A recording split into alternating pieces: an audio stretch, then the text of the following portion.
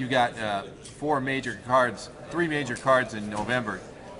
Is this the busiest month you've ever had at Universum?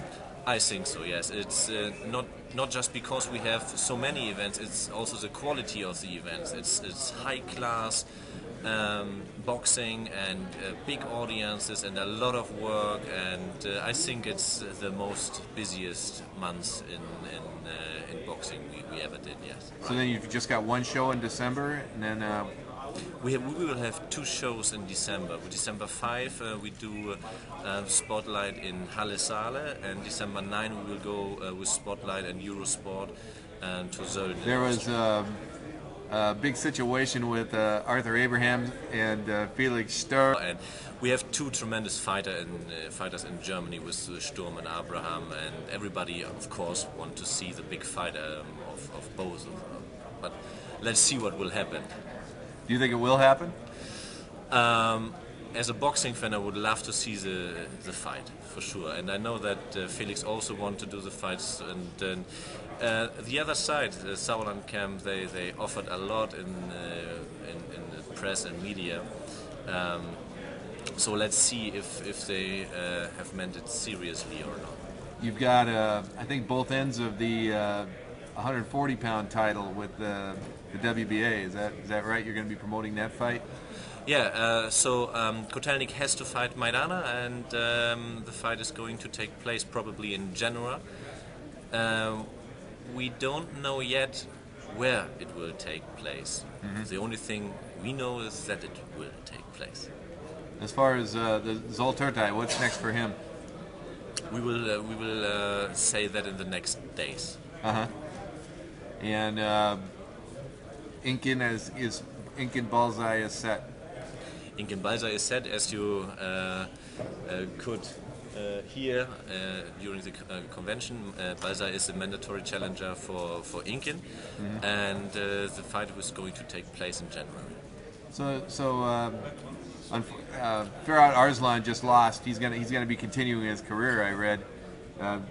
Think he'll get a chance to get back in the top echelon soon? Absolutely. He's a tremendous fighter, and he lost to a very good.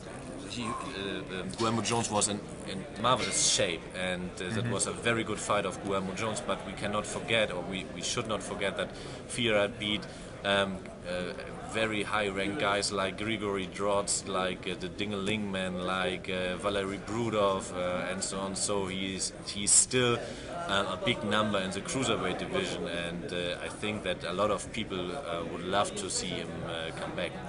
Something that Universum does that's very interesting that a lot of promoters don't do is put their own fighters against each other in the Stahlduels. Stahlduel. Those are great. What was how did that get started, and are you going to continue to be doing things like that? You know, we have Universum. We want to have the best fighters out there, and we just have four possibilities with the councils and with the organizations. So at least it is a question who is the best, and the fighters know that from the amateur days too.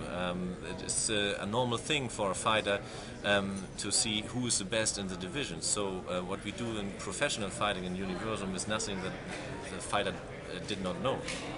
Is it hard for the fighters to fight someone that lots of times they're friends with? It depends, but at least also a fighter wants to know who is the best in that division. Mm-hmm.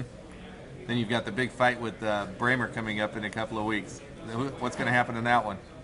Oh, this is the last fight in November for us, for the three big shows in November. And of course, Jürgen Bremer, as a German fighter, would mean a lot for Universum if he becomes world champion. But Garay is a very, very strong opponent, so this is going to be a tough fight, a close fight, and but this is quality boxing, and this is what we need in Europe and Germany to give the fans quality fights like Bremer Garay.